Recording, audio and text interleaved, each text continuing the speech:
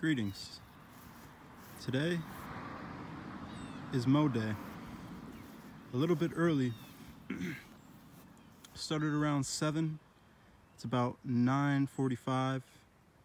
So it takes me about an hour to go down one way, and then it takes me about a half hour to rake it. So I mowed down, raked it, mowed back, raked it.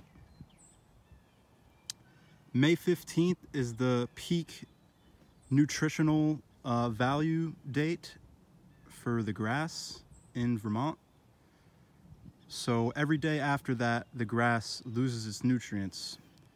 So I'm a week ahead, so that by the time that I get over a little bit more, the grass will be at its height nutritional value. And then if you cut it early enough, that'll allow it to regrow an equal amount 2 to 3 more times, depending on the season. So this is all the beautiful violets, dandelions. This is the reason JsGrassFedGarden is called JsGrassFedGarden. I use the grass as my #1 source of fertility, keeping down the weeds, retaining moisture, and feeding the soil. And also the land is not getting ran over, compacted, loud noise with a mower. This side will be, but this side has been for many years, and it won't be this year. I don't know if we're gonna get all the way back out there, but just gonna do it little pieces and see how much I can accomplish. I did, if you go to those 2 pine trees right there and make a line, that's about how far, if that makes any sense, that's about how far I made it last year, and then all the way down. But I did it in 3 different sections going the opposite way. So now I'm coming this way. Also, I went that way, so now I want to come this way, and then when I cut it again, I'll go back that way. Kind of like similar how you mow actual lawn. But yeah, so it's an amazing art, and I have a deep appreciation for it, more than ever. And if you live in New England, this is how, many other places too, but you know, basically before the lawnmower was invented, this is how pastures used to be cut. So this frees me from the gas line infrastructure, although I still do have to use my Subaru, so that doesn't free me. But in terms of fertility for this space,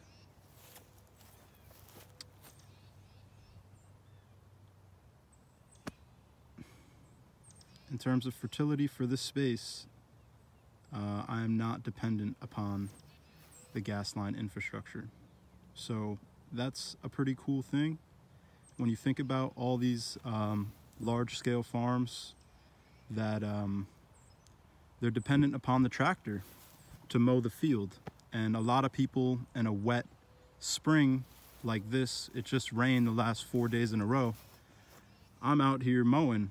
They won't be able to mow for another month, so the grass is going to be way past that peak nutritional value, and it won't allow it to grow up an equal amount, as much as I explained in the beginning of the video. So one love wholeness. Let's take a look at the garden real quick. Everything is happening. Tulips, came and went. First year on these. I planted some marigolds here, and the garlic is all coming up nice. Lots and lots of garlic. Some Mizuna Asian greens. 3 rows of arugula right here, intermixed with Mizuna. I know it's kind of hard to see it all, but all the garlic, and there's lots of lettuces. Oh, lettuces coming up. That's the Mizuna. That's the arugula. A nice flush of French breakfast radishes. This is wild arugula that becomes a perennial. Overwintered, -32 degrees. More radishes. Nice, another flush.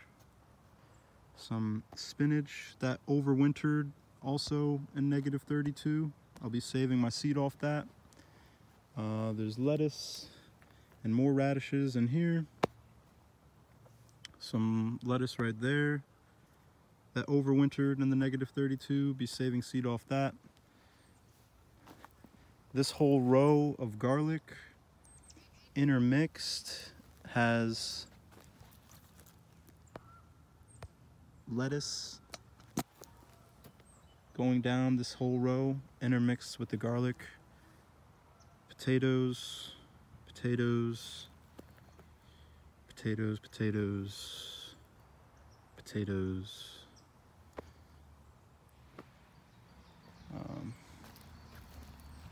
Overwintered carrots. I'm gonna be saving seed off that, at least trying to. More lettuce planted here, not coming up yet. The humongous potato bed, give it a few more weeks. Yeah, still. And then more lettuce coming down this whole row, more lettuce coming down this whole row. Whole bunch of Oregon snow peas all coming up.